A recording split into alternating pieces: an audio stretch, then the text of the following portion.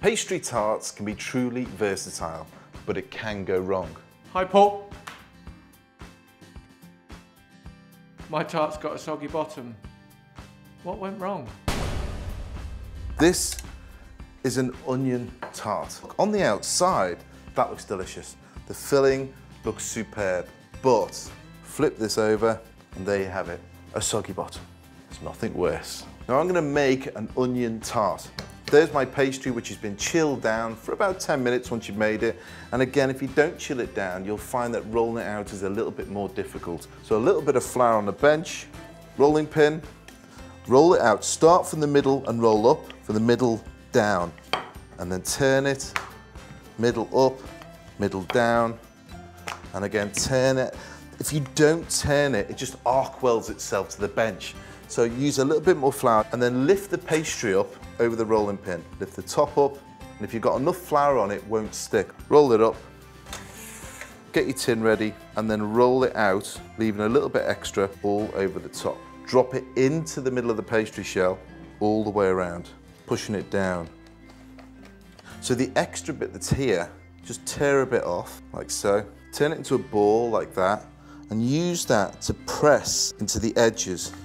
Because my little stumpy fingers won't go in there, but this pastry will. And there you have it, a lined pastry shell. To prevent it rising even more, just get a fork and drop loads of little holes into the bottom. And then the baking beans. Drop that with the paper straight into the middle of the tart shell. Push your baking beans in. Now a baking bean is basically a ceramic ball, that's all it is. They're not actually beans. So push them down.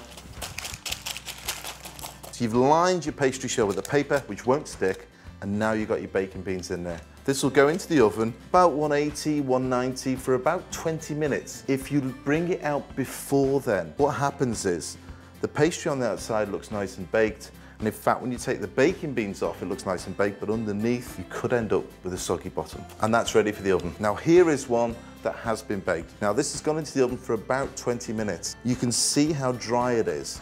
And all I've done with the excess that's on the top is just trim it off when it comes out the oven, not before. If you cut it before, it will shrink down. So once it's beautifully trimmed, now you can concentrate on the filling. A couple of egg yolks, and then 6 eggs.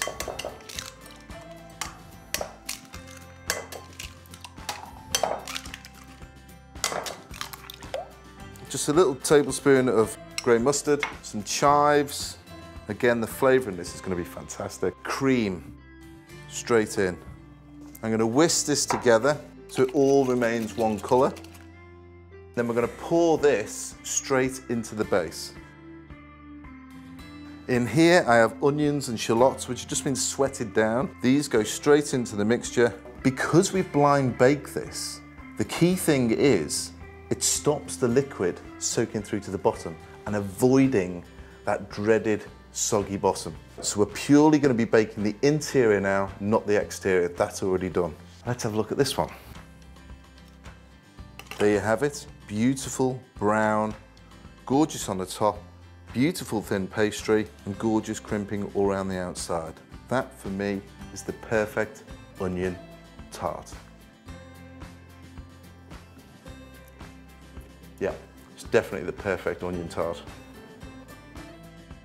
For advice, hints, tips and recipes on baking, visit fabflour.co.uk.